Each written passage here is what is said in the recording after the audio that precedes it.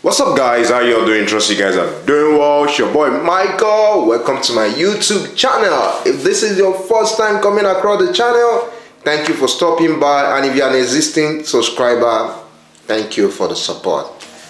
So as you guys would have seen on your screen today, I'm going to be talking about should you accept an admission offer without a scholarship? This is a really serious topic because I know a couple of months ago there's this person that I mentor that got admission and for a grad school anyway without a scholarship, and he was worried should he accept it or not, and that's one of the reasons why I am creating this content. And my opinion is going to be in two ways. If you know you can pay for your first section, I will tell you to go ahead and accept the scholarship, especially if you are applying to grad school. Yes, take note of that, especially if you are applying to grad school that the duration of your whole program is just maybe 2 sections, that's 2 years. Take note of that. I will tell you to go ahead and accept it as long as you know you can pay for the first section, which is the first semester and the second semester. Based on my own personal experience, I know when I came to America, even though I got a partial scholarship, but I'll tell you that the scholarship was not really that big. I still have to part way with a lot of money in terms of paying my tuition. But as soon as I got into the system, I find out that there are other scholarships that I can apply for, in which in the long run kind of help me to lower my tuition. So if you are the type that is applying to grad school and you know you can afford your first section tuition, I will tell you to accept it.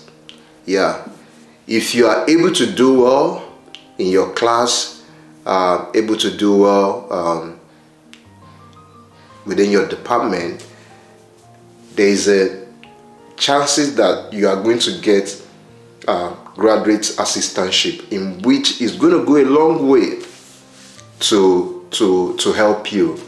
In fact, there is this program I applied to last year when I went to Georgia State University.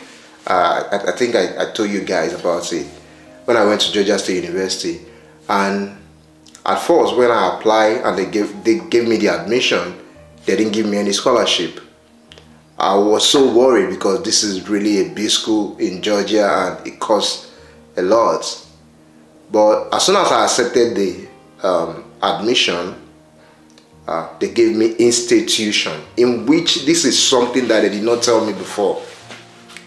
They gave me institution that lower my tuition a little bit. Yes, it's a little bit. Because this is a big school in Georgia and it costs a lot. I think Georgia State and Georgia Tech cost more in Georgia, so it lowered the tuition for me a little bit. And as time progresses, before the semester starts, a professor personally reached out to me and asked me if I'm interested in graduate assistantship. So why am I saying all this is, if I have not accept the offer, all this thing coming in will not have come in. Of course, when the professor reached out to me, at first I didn't want to accept the kind of graduate assistantship he was trying to give me for one reason or the other. But when nothing was forthcoming, of course I accepted it, and that also helped in paying part of my tuition. Also gave me a monthly stipend. So if you know you can afford to pay the first semester, at least if you know you can afford to pay the first semester, accept the offer. You never can tell what is going to come in the later on that might help you. So that is that. But take note what I said. If you are going for grad school, if you are going for undergrad, I'm not going to advise you to accept it if you don't have the adequate finances together for it, because this is a program that might take you at least maybe 3 years if you are looking towards maybe Europe. If it's America here, you are looking towards like 4 years. So you don't want to put yourself in a pressure where you pay the first section and the second section you are in a difficult situation. So that is that. My second phrase answer to this question is if you know you don't have the tuition, even for grad school, don't accept it. I've seen a lot of people on Twitter saying that like when you get to for example, let me use America. When you get to America, you can school and work. I mean, you can school and work and make money to pay your tuition. I will tell you, it's not possible. Well, I don't want to say it's not possible, but out of 100, there's 90% chances that it's not possible. Because let's say the minimum wage here, maybe $12. How much if your tuition per semester is 7,000 or 5,000? How long are you going to work to make that kind of money? Especially if you're not bringing anything from your home country. That's why I said it's impossible. So it's always advisable for you to have something at hand. No matter how work you do, are you not going to study? Are you not going to go to class? And mind you, let me tell you guys, to study abroad is not just the exam alone. The exam alone cannot, make you to pass. You have to be in class to do to get attendance. You have to do assignments, then the exam itself. So think about it very well before you do it, because I've been seeing a lot of people who are saying, hey, don't worry, just accept it. When you get there, you get the money to pay the tuition. I was having a chat with a friend that we were living together when I was staying in United Arab Emirates. He's presently in UK now doing his master, and he was telling me how difficult it is sometimes to get a job as a student. There are a lot of things that people are not really saying now. I'm not saying his own experience in general, but he was just telling me, like how difficult he's finding it, how difficult it is for him over there. So that's what I feel I should share with you guys today. It's just my own, my own advice, because I know as an international student, we just want to leave our home country, or we just want to go to a new place that is going to contribute to our life.